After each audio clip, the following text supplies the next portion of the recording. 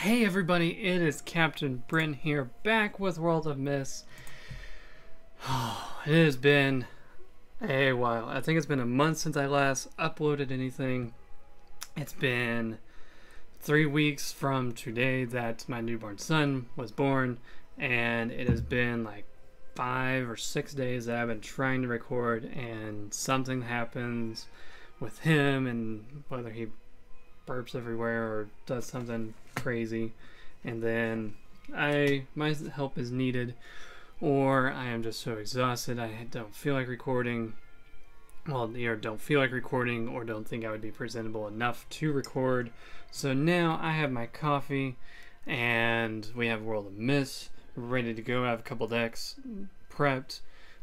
Today is just Control Odin, but before we get into that, 2 announcements. One, my tournament has wrapped up and I will be starting a new one, most likely May 1st. I don't have the details sorted out yet, but keep an eye out for that tournament.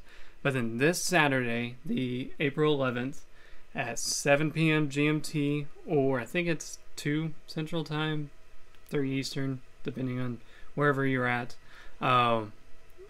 there will be the players have been calling it a dev tournament or a developer tournament, but it's their weekly constructed tournament with cash and skins as prizes. And we need 16 players for the cash to actually be given out. And last time I think they only had 12 or something. But that is happening again this Saturday as far as I know. So hop there. You should see announcements somewhere. They should be posting one in-game. If you're in the Discord, there will be an announcement there. If you have notifications on Steam, you should have notifications there as well. So, or you should see a notification about it. But if you are a new player, this is great because if you are lower than, I think if you're gold or lower, pretty much this lower tier, you will automatically get 2 packs. I think it's 2 packs, or you will get some sort of prize just for participating. If you're higher up, they assume that you have enough rewards that they're not going to give you anything just for free. If you win, you get stuff. But so that's what is going on, and we're going to be playing Control Odin. So I'm going to get that going very soon. So be right back. Okay, here we go. We have Odin versus Athena, which if this is a bot, I don't recognize that name, then it'll be super easy and we won't really be able to test what this deck does. But reminder, even though I just said it, but it's been a little bit since I have said it, there's a tournament this Saturday. Please join. That way we can all have fun and such, and then keep an eye out for my tournament. But on with the deck. So there's this card called Bridge Burners, which I don't know if I reviewed in my Egyptian mythology one, because I either forgot about this card or something, but I was making this deck and just typed deal in the search bar so that I could find cards that would deal damage to temples or to something, and this card showed up and I was like, what is hair? There's too much cat hair floating around. I don't really care if they do that, but this card showed up and I was like, this is really good. It's a 4 cost 2/2, which is about 3 costs worth of stats, but then you have the possibility of dealing 2 damage to just a flat out temple, which is freaking amazing.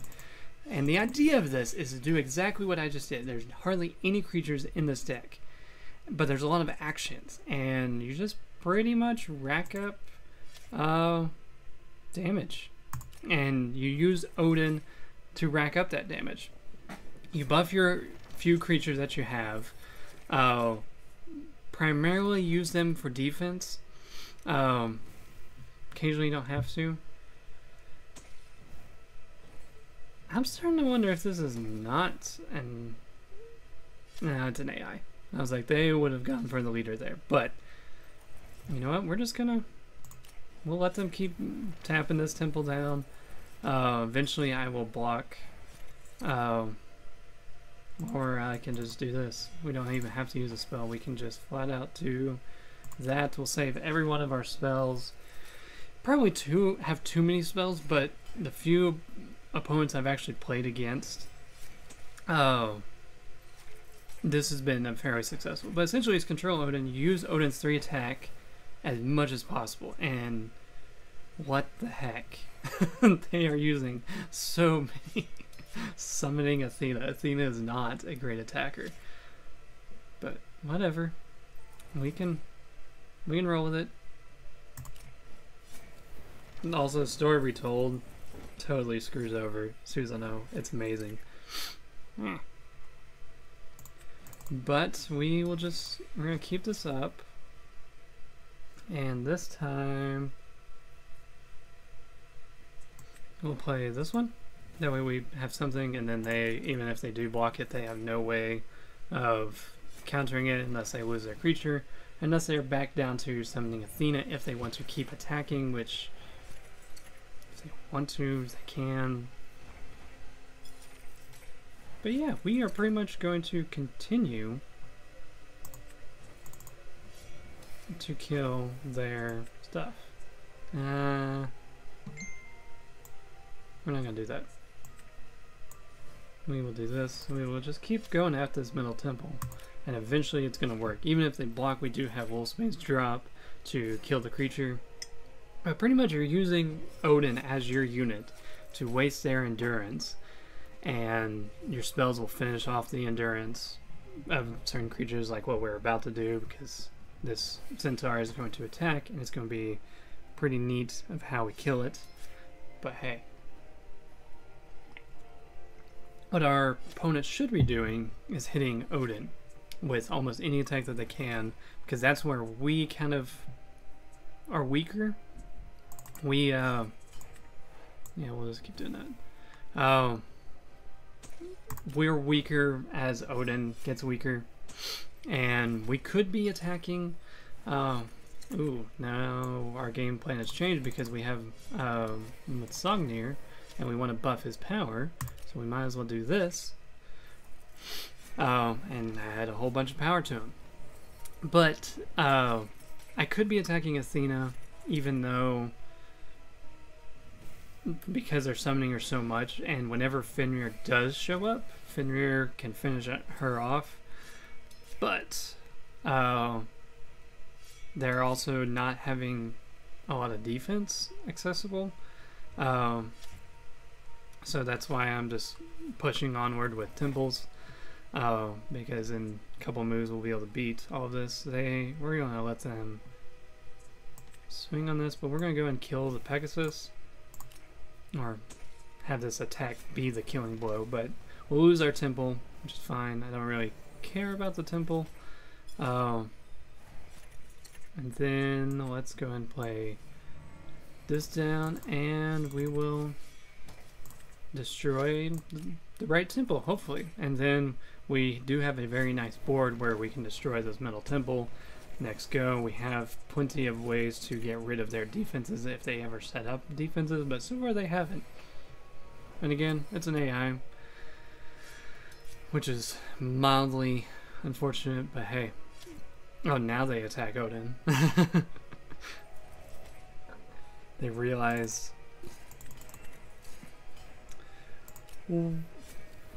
What? Oh, the first... Darn it. Oh well. It doesn't really matter that we lost a bit there. And we have 5 left. So we can deal 2 damage here. We have 9. They have 9. So... how about we just kill this? And then we win. Because they have no faith left. They only have 1 health on the temple. And voila! So that's control Odin. You pretty much summon Odin as much as you can. And then swing and voila. That's how it goes. But I am Grandmaster. And if you're curious how like the leaderboards work, I did find out that it's pretty much, if you're at Grandmaster, you have 10,000 points, and it's 10,000 plus this, so I have 16,600 points, and that's how if you calculate points, whoever has the most points wins over the course of a season. But I'm not sure that they really have set hard deadlines on the season. I know it's a couple months. Might be when the Myth Pass ends. I don't really know. But either way, we will be right back. Another Greek opponent. But Poseidon is definitely more dangerous. But a great way to get around your exhausted units is by having your leader do all the attacking for you.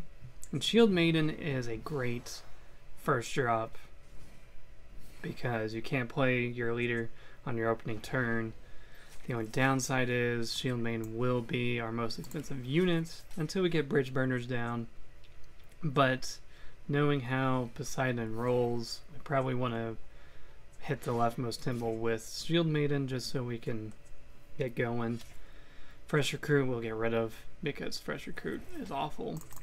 I mean, I like the card, but all things considered, he's pretty rough. We will hit the right temple because I really don't care for an endurance in this deck. Mainly we use the middle temple to control their units, and I kind of didn't do that last game, but it didn't really matter because they were using Athena more than anything. But yeah. And then it's a matter of, do we let this damage go through? Part of me wants to say yes, part of me doesn't want to say yes, but we're going to do it anyway. We do have Call to Heavens in here, and that is primarily for when real players have been showing up. And we're going to play Helpless on this guy. And we're going to buff our Shield Main just so we have more power for defense. And they're wasting their Priest of the Waves anyway.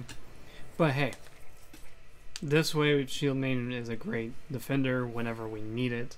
But for the most part, I'm going to let a lot of the damage go through. That's just kind of how I've been playing this deck.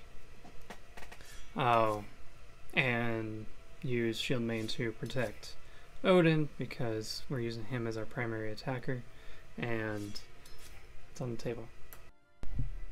Sorry about that little gap, but again, they're going all in on the temple. We are going to let them pass, and like Call the Heavens if they are more aggressive with their leader, which is basically Hachiman, Susanoo, well not Susanoo, Hachiman, Horus, few of the others who have 3 attack, this is a great way to stop them. I think I only have 1.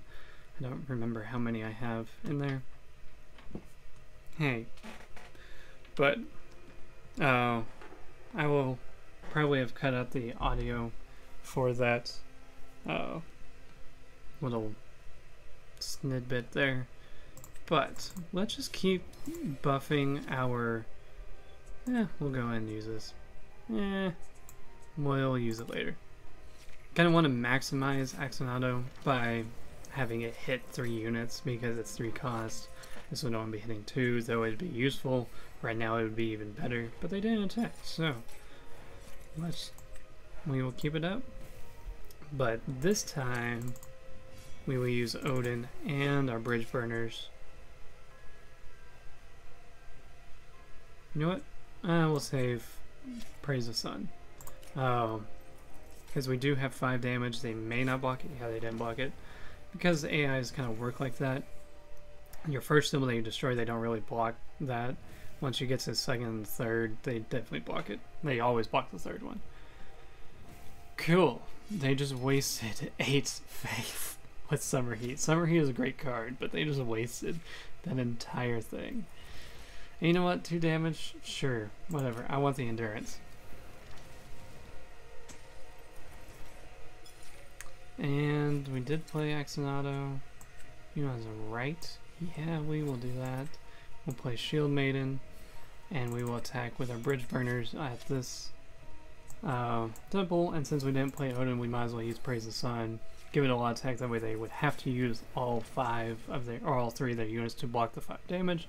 Naturally they didn't. Now we are even at a super great advantage. Although Medusa is annoying. And now our Shield Maiden can't block. And they finally exhausted Bridge Burners. I was kind of waiting for them to exhaust it. No, I don't really care. We're about to win. So, what do we draw? Before we summon Odin, we drew another Bridge Burners. So let's save the Bridge Burners. It's not exactly what I want to do, but we can do this. And we will go and kill the priest. That way, again, if they want to block all the damage, they have to use this Medusa. And notice how Medusa is now in front of the wolf. And according to Medusa, you can't use that, but I had activated the dire wolf prior to having Medusa slide over. Keep that in mind. That is a great way to get around. It's not really get around Medusa, but basically get around Medusa. So they did block everything. But, again, not really the worst, because now we do have ways to deal 4 damage. 2 temples, but the downside, it's not a 3-in-1 damage. So let's kind of be risky. We will go all in on this temple.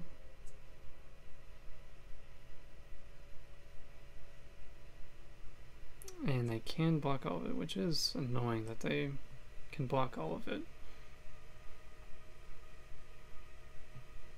And if they do try to attack, we do have some options.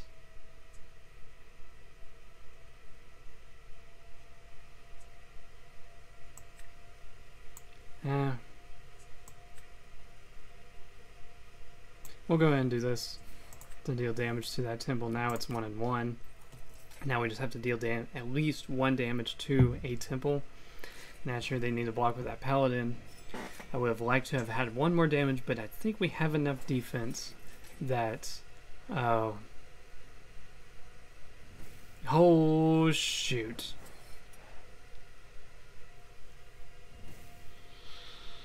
Did we just freaking lose? Oh. Is he going for the leader?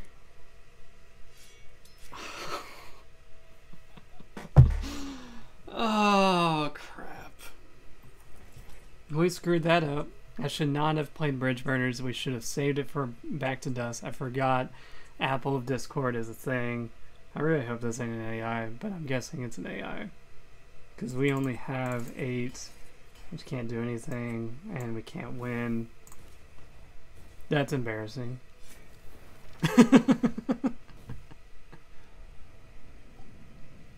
That is super embarrassing. But hey. That's what you get for kind of being greedy. We'll do 1 more. Oh. Because that was embarrassing. Ooh. That one Zeus guy. I think I know. Oh. Ooh. Ooh. Ooh. So this is going to be a challenge. Osiris is Egyptian. That is not an Egyptian card. That right off the bat tells me this is not a real player. I mean, based on card back, temples, alpha, generally it's not.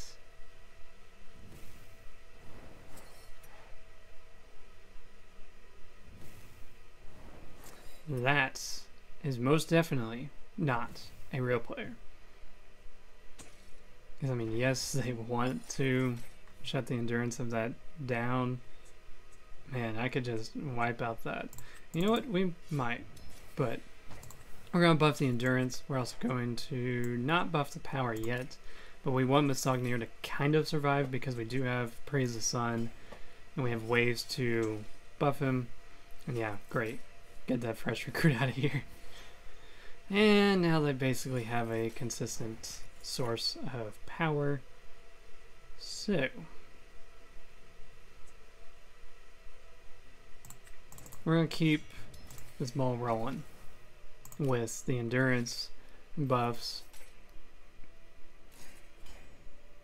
Was he going to spend it all? No, he didn't. He still let me get through, having endurance back on the Sognir, countering that early Wolfsbane's drop from earlier. Cleopatra! Holy, I forgot how amazing that is. Holy shoot. Yikes. I mean, that is doomed.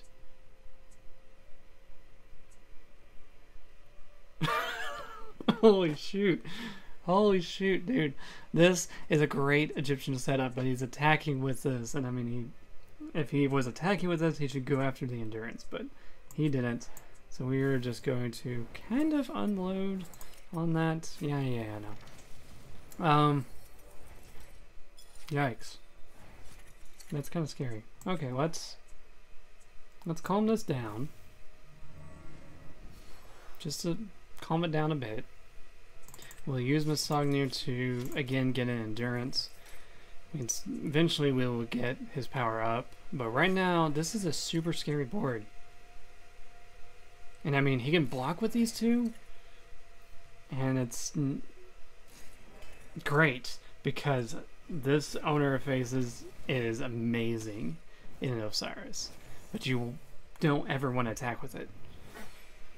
Like, Osiris is amazing. He is my favorite Egyptian leader, but Cleopatra, yeah, Cleopatra, definitely amazing card because having freaking 8 Sephir is definitely worth it. Having Doomed, yeah, go right on through that. I don't care one bit about that. We will go ahead, play Helpless on you. Now I really hope that I can draw Praise the Sun, because we are kind of close and we didn't get it, but that's alright. We can do it anyway. We will go here, we will get Chubby Stone Eater down, we will damage, we'll damage this one, that way it's down to 4. So to not run into the problem that we ran into last time, where we couldn't have used siege tactics or bridge burners to get 4 damage on one single temple, and hey, he brought Osiris back down. Having Osiris attack definitely gets you around the black sheep, because leaders do not count as units. And we do have, I just realized I misplayed that. Chubby Stone here should have gone on the right, not on the left, but it's okay. Because now Chubby Stone here can be our nice blocker. That's a 5, that's a 2, that's 6, darn it. Ooh. Bingo!